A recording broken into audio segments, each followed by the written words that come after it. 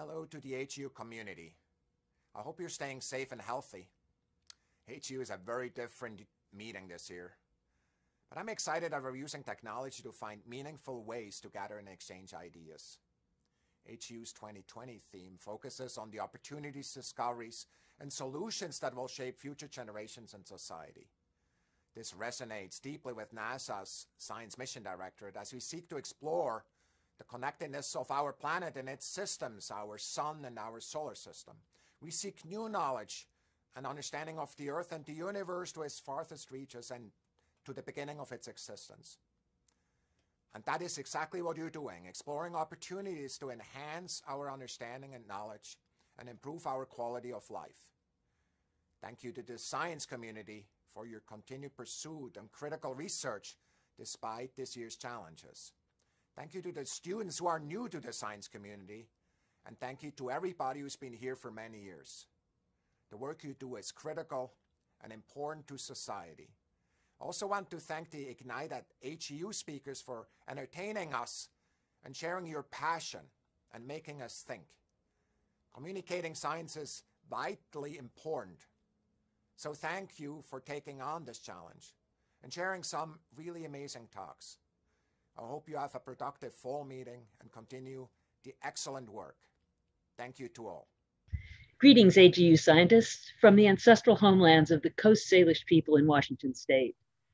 I stand here atop a terminal moraine overlooking Puget Sound, which was carved by glaciers during the Ice Age, that we can now more fully understand thanks to the work of scientists like you.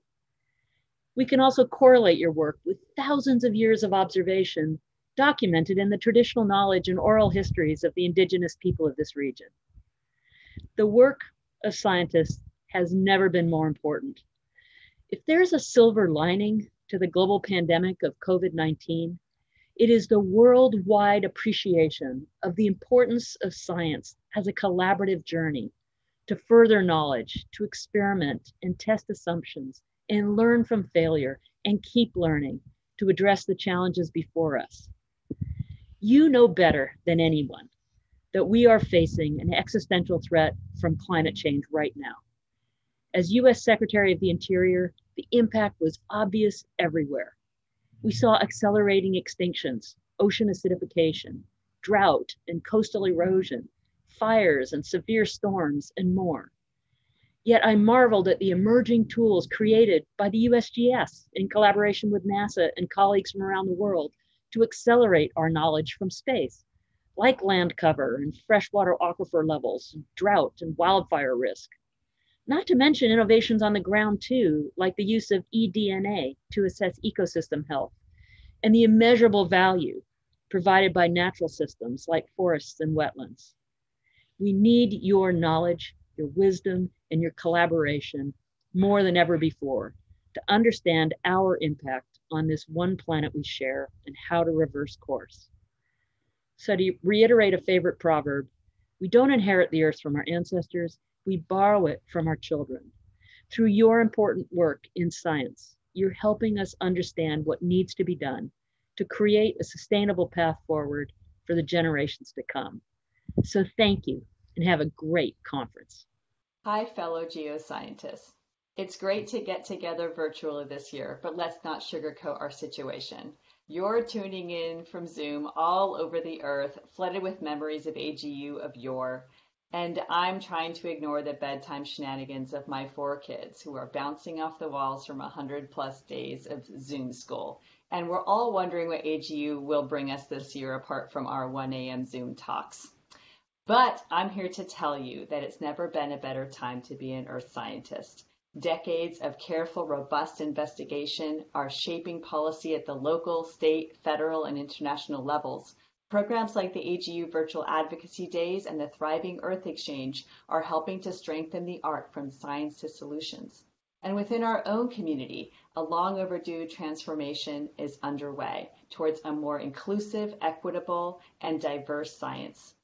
The AGU Bridge program, as well as grassroots efforts such as Black in Geoscience and 500 Women Scientists, are channeling our shared goals and laying the foundation for our future success.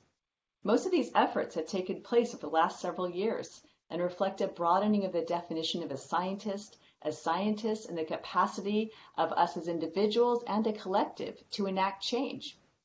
So I ask you, has there ever been a better time to engage for change within the AGU community and beyond as we rise together to meet the most profound challenges of the 21st century? Because no matter where you are right now and no matter your circumstance, we are bound by a shared vision for a future alive with possibility, discovery, and yes, even transformation. Now, if you'll excuse me, I have to wrestle 4 future geoscientists into bed. I just want to thank all of my AGU colleagues for the important work they continue to do to better understand our planetary environment and our place in it. These are difficult times as we deal with multiple crises, not the least of which is a global pandemic that threatens our health, safety, and livelihood. But there is light at the end of the tunnel. Here in the US, we just elected a president who has pledged to embrace science and the lessons it offers us and restore America's international leadership on climate at a pivotal moment. Thanks to the tireless work of the scientific community, we are in a position to make progress over the next few years in addressing the great challenges we face, including the greatest challenge of all time, the climate crisis. Let's change the world for the better. Hello, everyone. Admiral Tim Gallaudet here, Assistant Secretary of Commerce for Oceans and Atmosphere, and the Deputy Administrator of the National Oceanic and Atmospheric Administration, or NOAA. I know this has been a really tough time for those of us in the geosciences. Field work has been canceled or cut back significantly. The collegial networking and bonding, which strengthens our collaboration, has been very difficult to carry on virtually. And the essential exchanges of information and ideas that occurs at major scientific meetings has been severely limited, like AGU now having to be done virtually. So all told, we've really felt like we've been on the ropes during this pandemic, just like the rest of the country.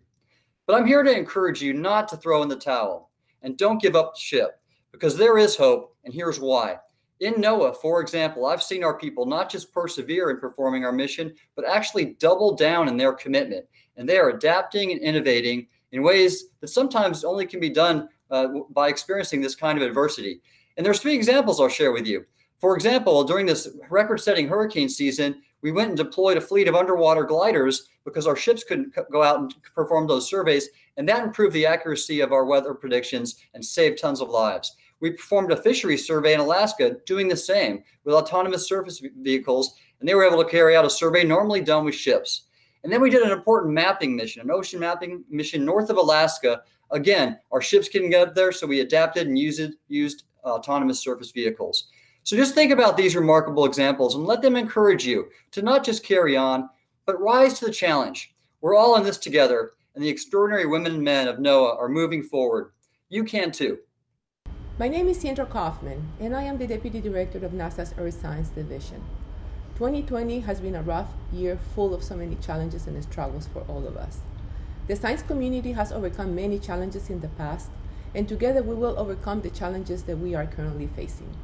We all have found ways to continue our work, continue to strive, and continue to connect.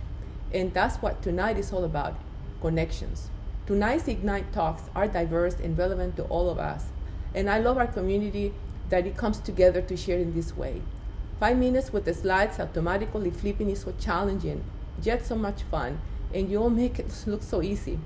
Virtual AGU this year will be interesting. It is going to be one of the largest, most diverse and dynamic virtual scientific conferences to date. Unfortunately, we will not run into each other in between sessions, or walk to the Moscone, or during the daily beer hours for side conversations. So we must be deliberate in our connections. I challenge you all to find new ways to connect with your colleagues and to make the most of the next 2 weeks. Please stop by the NASA exhibit booth in the virtual exhibit hall and check out some of the great Earth science talks that will be happening during AGU. This year's AGU themes focuses on the discoveries, opportunities, and solutions to shape the future, and you are all directly contributing to this. Thank you for your perseverance this year and for your contributions to understanding our planet. I look forward to seeing all of you in person at future fall meetings. Stay safe and healthy during the holidays and keep up the good work. Thank you so much. Hi, I'm Tom Steyer, and I want to deliver a sincere and heartfelt thank you to the members of the American Geophysical Union. The last 4 years have been really hard on the truth and on science and on scientists. and you have persevered in your work, persevered in your fight for the idea of truth, persevered in your idea that all thoughts about the future are based on the bedrock of science. We are in the fight of our lives right now to preserve a livable and sustainable planet for human beings, but also for every other species. And your work is absolutely critical to understand what is going on right now in the world and to understand where we're going under various scenarios going forward.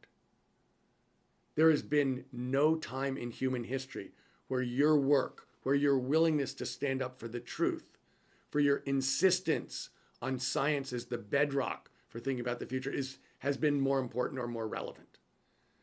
And your willingness under very trying situation for the last 4 years, when everything that your lives stand for is under attack, to stand up for your values and for truth, says a lot about the value of science, and it says a lot about the value of the human spirit doing the right thing under difficult circumstances.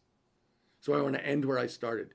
Thank you for everything you've done, your work, your perseverance, your courage, and thank you for everything you're going to do. This is an inflection point. Everything from here goes back to depending on the kind of thoughts, the kind of research, and the kind of values that you represent for this entire society. Hi AGU. Earth observation is in a golden age, and it's just in time because the climate and the biosphere are in a crisis. And as we boot out of the pandemic, the COVID crisis, into a sustainable economy, this massive new data sets, like planets, which now produces more than 1 billion square kilometers of Earth imagery per week, are critical to enabling that transition. And it starts with the science and the scientists. There are more ways than ever to get access to planets data through the NASA system or European Space Agency or your university. Get in touch. Let's change the world together. Thanks very much. Hey everyone, I am Sarah Parkak. I'm a professor of anthropology at the University of Alabama at Birmingham, and for me, the work that I do with satellite images and remote sensing owes a lot to the field of geosciences. So many of the early studies done using NASA's earliest satellites in the 1970s and 1980s really paved the way for the work that I do, using satellites to map ancient archaeological sites. So first of all, thank you Geosciences for helping the field of remote sensing develop. And also, in these really difficult times, the thing we've learned, I think more than anything else in 2020, is that facts matter, the truth matters, experts matter, and all your voices, whether it's in the classroom or on the internet, or as public advocates, it's absolutely essential.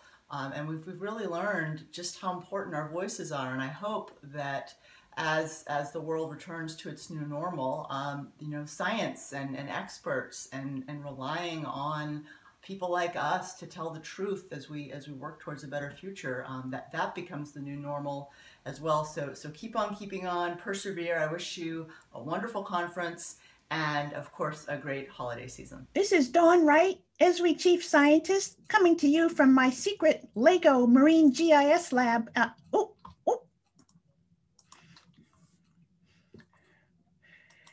Actually, this is the real Dawn Wright from Esri, sending this salute to you at Ignite at AGU. As Earth and space scientists, we know and structure our lives around scientific truth. We're shaped by an enduring faith in the power of evidence and facts. And a hopeful new chorus that we're hearing in this age of the coronavirus is, listen to the scientists. But at the same time, this pandemic and the current struggle against racial and other injustices are holding up mirrors to who people really are, if they choose to look. And there are some hard hearts out there. Tribalism seems to be taking hold harder than ever.